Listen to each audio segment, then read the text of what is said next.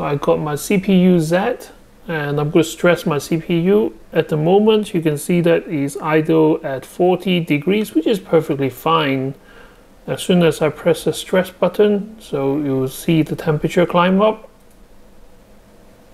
60, 70, 80, and then thermal throttle is going to cut in and help to reduce the damage to the CPU. So this is not normal, because for a water-cooled PC, especially the 360mm size of a radiator, the temperature will never do that. Now the heatsink is working, because if I do unplug the power to the water pump, then it won't sit at 40 degrees anymore. So it's not completely not working, but it's just that you can see it's not cooling the CPU at all under stress. And that is why I have this problem. Even though the CPU is running at 80, this pipe is not even warm to touch, and the radiator is not hot. So I know definitely that it is not working. So while I was doing some shopping, this is currently in my system, a MSI CORELIQUID P360. Now this is the one which is at the moment £99. I think that's how much I paid when it was like, you know, December 2022. So I only had it for about 7 months or 6 months. I'm not sure if I have this company before, but look at that price, £67. So this is a kind of a budget friendly, and this is 360 size, AM5 socket or AMD5. And let's check that out. This one have RGB, this one doesn't. RGB,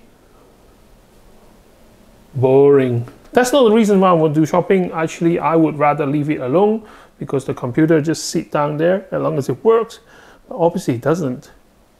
So what does £67 get you today? Well, I'm sorry I'm not in my studio, so you know the picture quality and lighting quality might not be the best, but this is what you get for your measly £67. Now I know it's a 360 cooler, therefore the box will be big, but this is huge box.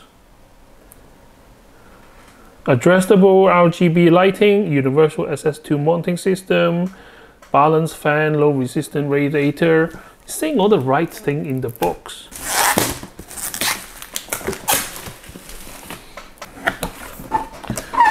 Unlock chill force here. I like them. Instruction booklet. Let's take out the cooler straight away. There we go. This thing is huge. 360 cooler are huge. It's for £67.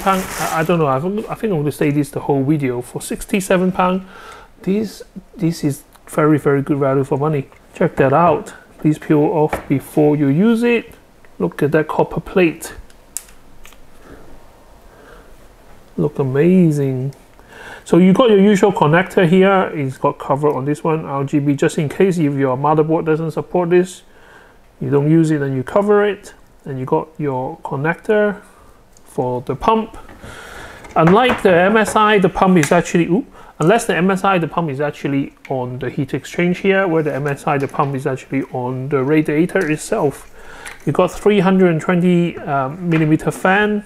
Each of them have RGB, and the heatsink is white, which actually go quite nice in my computer case. And this side you got some shiny letter, Thermalright. The price is definitely right, and I think the heat exchange have RGB on top as well. All right, let's leave it there for now. Pump mirror.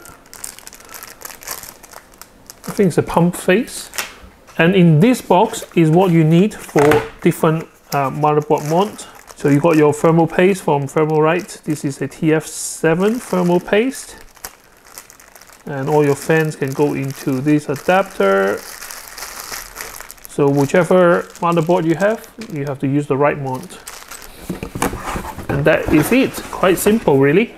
So I'm going to start dismantle this. Now before I take this out, I have to unplug all the CPU fans and the pump and all the accessory stuff. So just to make sure that it can actually slide out.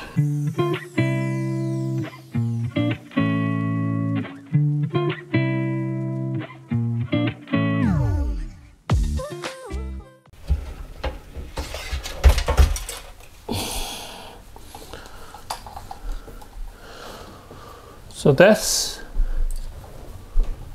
the MSI cooler, and you can tell it's quite even on the thermal paste, so I don't think that is because the thermal paste not being in contact with the CPU with my overheating. I do think this is a faulty unit. To install the Thermaltake cooler, you got packets which label AMD and you got packets which label Intel. Now, following the instructions on the booklet, I need to take out the two black brackets, replace it with the two bendy AM4 brackets with the spacer which is included.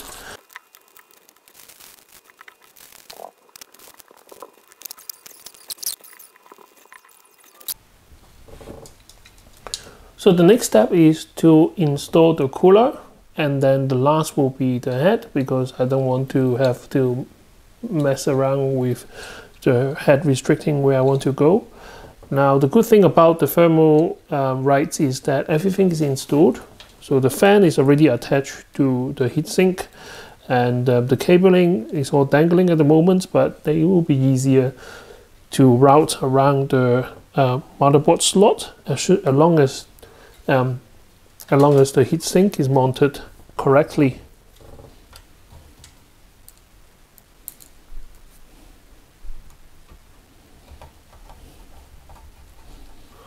So it comes with this fan hub for easier installation. So all the fan connect to this hub. Got 3 of the fan, and then this one can connect to your motherboard header on the CPU fan, and you got RGB stuff which needs to be connected in a minute. Okay, so I put a generous P size onto CPU. Now there is some debate on what is the best way to put thermal paste. For my many years of building computer, I just squirt a big lump in the middle and let the CPU mod squash it down. That's a technical term, squash it down. The only thing you have to make sure is when you install the CPU cooler, make sure it's squirted down vertically. You don't want to go in the side first, or else you end up pushing it aside instead of squashing it evenly. Even when you are taking down the CPU, make sure you do a few turns on each side. 1, 2, 3, 4, 5. 1, 2, 3, 4, 5. 1, 2, 3, 4, 5. 1, 2, 3, 4, 5, 6,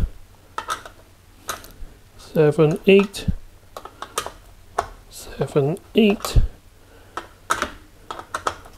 9, 10, 11, 12.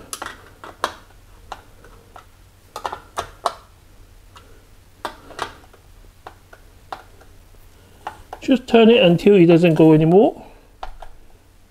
This kind of bracket, you can over tighten it if you're not careful. So do try to avoid that. The clever thing with the plate here, so on top of the pump, is just for decoration purpose. So this is like a see-through window. It comes with a black one as well. I'm going to stick with white because I got a black and white theme going on at the moment. But this one here, you can actually rotate. So it doesn't matter how you put your head. You can always have the logo on the right way, and it's magnetic, which is really, really cool. Okay, so here is the result.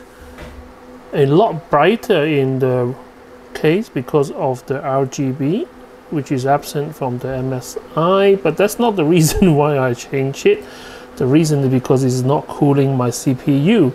So you can see all 320mm fan on top, which is RGB. The pump itself, the face is RGB. Cable is white, which is going really nicely. So now with the new CPU cooler, we try again. We're going to stress the CPU right here. Now is idling at 38. As soon as I stress the CPU, is jumping up to 74, 75, 76, and then it stopped going up anymore. So it won't be thermal throttle until they are 90 degrees. but with the other cooler it jumps right up to 90, and this one never gone above 80. Eventually, when the heatsink, if the heatsink saturated with heat, then yes, it might climb up even more, and then the thermal throttle will cut in, but at the moment there is no signs of that, which is brilliant. I love to find a bargain on the internet which works, and this is actually cheaper than the MSI, so you know, go figure. I'm very happy with this purchase. Yep, there we go, come back here. Right, I'm very happy with this purchase. The case look a lot nicer as well with the RGB, so less boring. Yeah, so thank you Thermalright for bringing out the budget version of this cooler, so more of us gamer can enjoy a bit of cooling. Thank you very much for watching. Can't wait to see you next time with more interesting gadget. Bye bye.